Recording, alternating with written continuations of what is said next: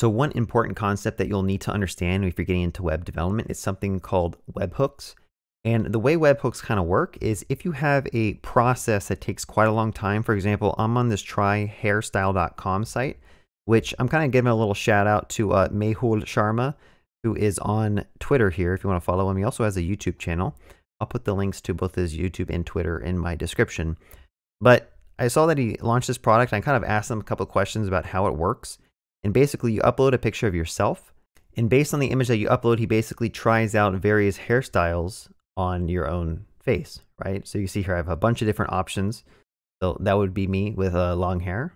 This would be me with like a 70s, 80s style mullet. So you might ask, how is this related to webhooks? And it turns out when you're dealing with AI related stuff, such as if you need to run an AI model on replicate.com, which is what I've used in the past to kind of use Stable Diffusion. It's a cool service that basically allows you to use on-demand Stable Diffusion and AI models. So for example, if you go to Explore and type in Stable Diffusion and go down here, you'll notice that they give you an example of a webhook. Okay. All right. So what exactly is a webhook?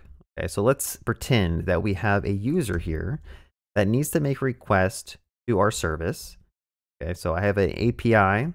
Let's say it's a Next.js application. It's deployed on www.myapp.com/API/thing.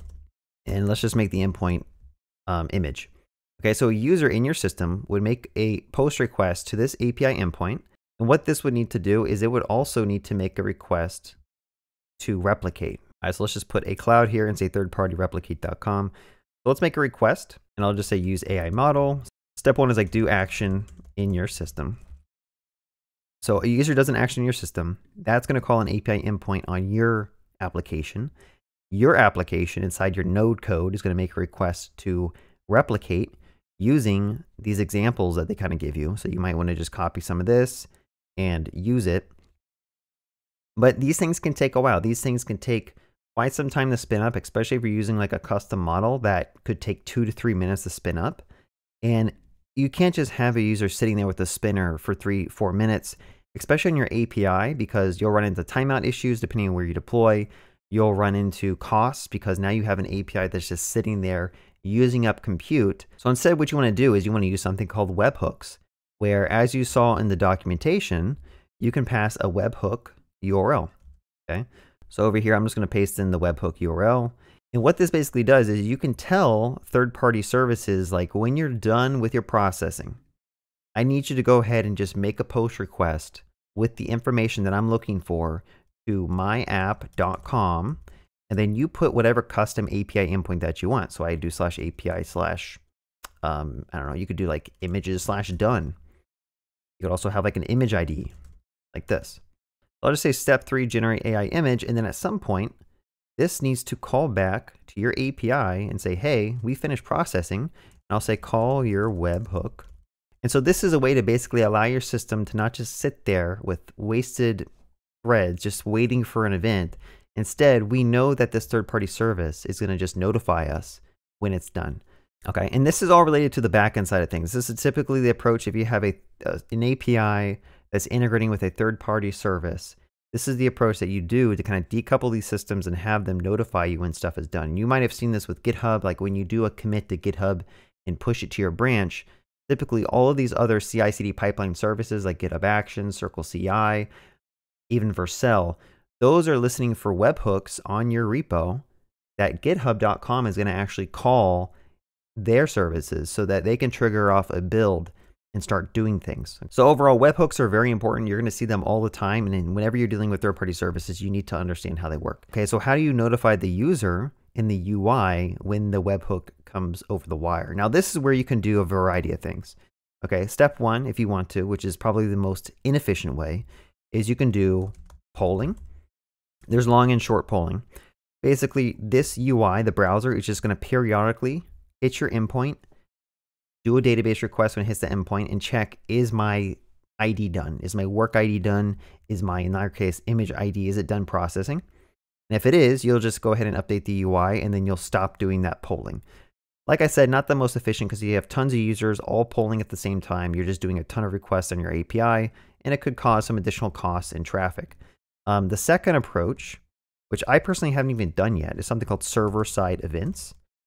And there's a way to basically have your browser and your server kind of make a connection where your server can just push events directly to users. Okay, so it's like not WebSockets, because I do think it's unidirectional in terms of where the data flows. But this is another approach that you can do, that you can notify your users when stuff is done.